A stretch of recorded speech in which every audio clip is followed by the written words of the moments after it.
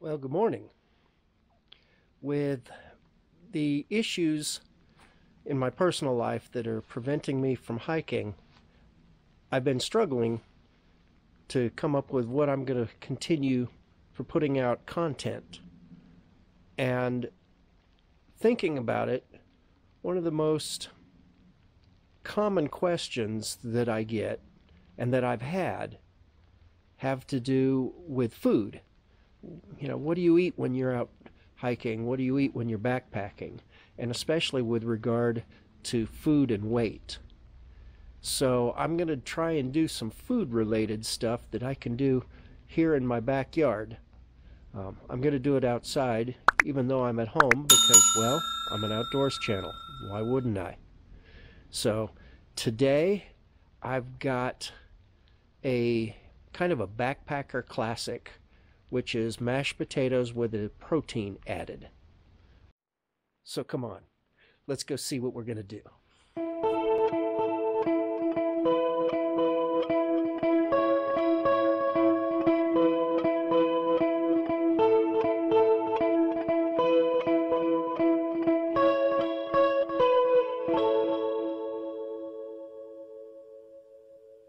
So according to the package here, the serving will have 3 grams of fat, 20 grams of carbs, and 2 grams of protein.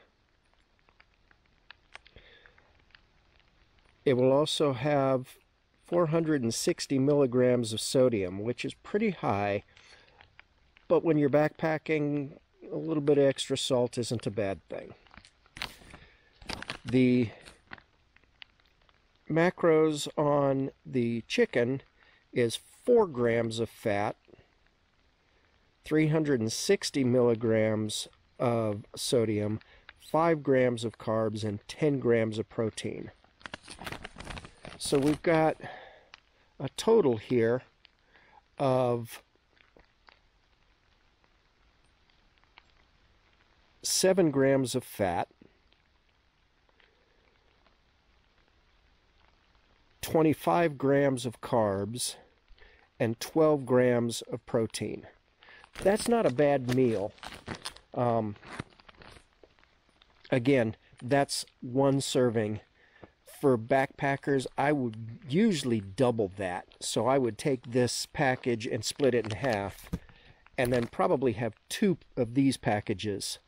But again, because I'm not hiking today, I don't need all that many calories, so I'm just going to make 1 serving and mix it. So what I've done here is I've measured out half a cup of water and 1/4 of the package of the instant mashed potatoes.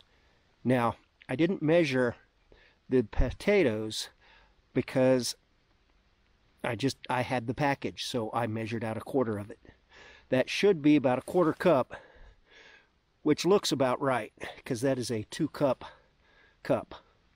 So first thing I'm going to do is I'm going to pour the hot water in that I microwaved.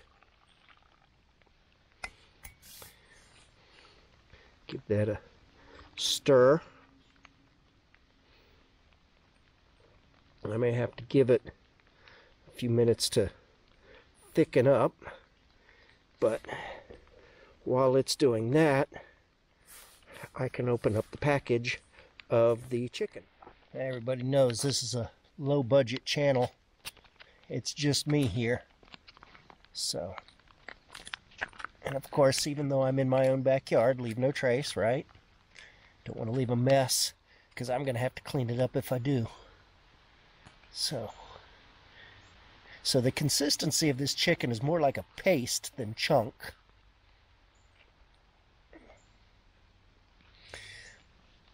But there's a fair amount in there. I did not use one of the flavored mashed potatoes because I wanted to see how much of the flavor from the chicken comes through once I've mixed them all together. And of course, if you wanted to, you could add cheese or maybe some garlic powder, a little bit of pepper. I wouldn't add any more salt, though you certainly could You are really sweating a lot. Okay, so now let's give that a quick stir, get everything mixed up.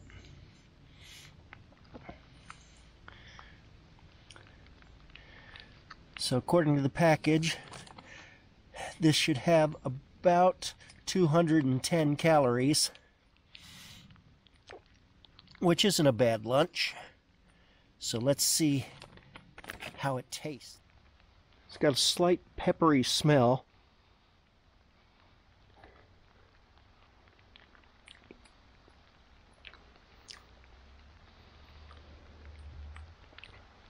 You can definitely taste the garlic and herb even after it's been thoroughly mixed.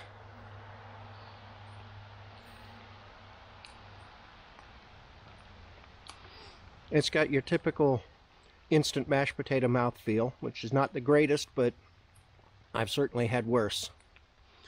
Overall, this isn't bad. It doesn't take very long at all to boil up a quarter cup of water. And, excuse me, a half a cup of water. Now, if you were making the entire package, say you were feeding 2 people, or you were super hungry, you'd have to boil up 2 cups of water, which would take a little longer. But overall, I think this is pretty good.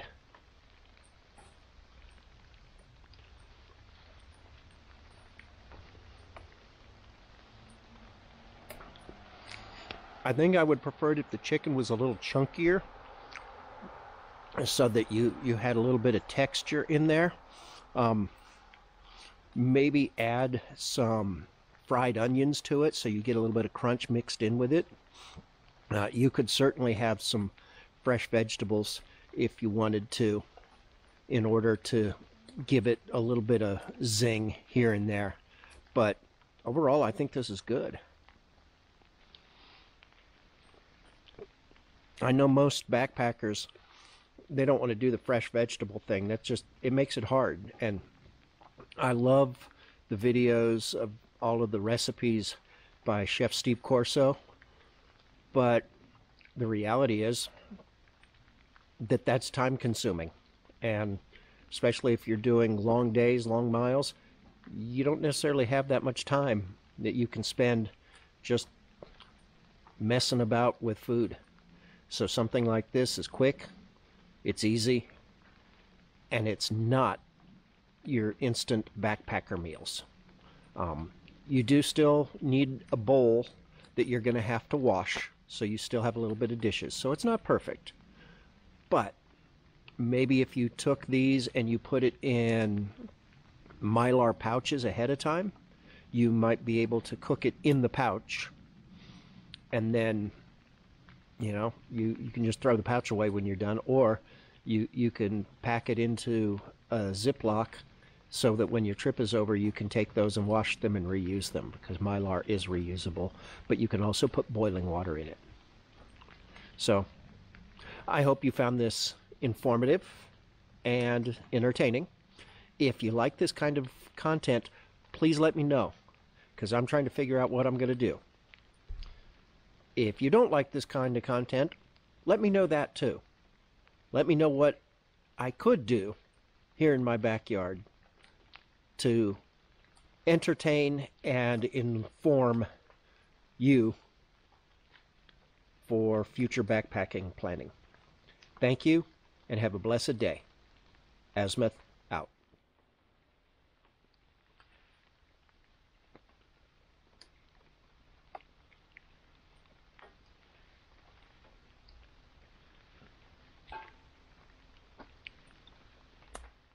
So having finished that, I have to say I'm still a little hungry. It's only 220 calories, and I looked at what I usually eat for lunch on a day-to-day basis, and it's closer to 600 calories. So definitely good if I'm trying to keep my weight down, which I am. But if I was out backpacking, I can imagine that one serving would definitely not satisfy me. So I would definitely want to at least double the serving, or add something else to it, maybe a nice protein bar for dessert or something.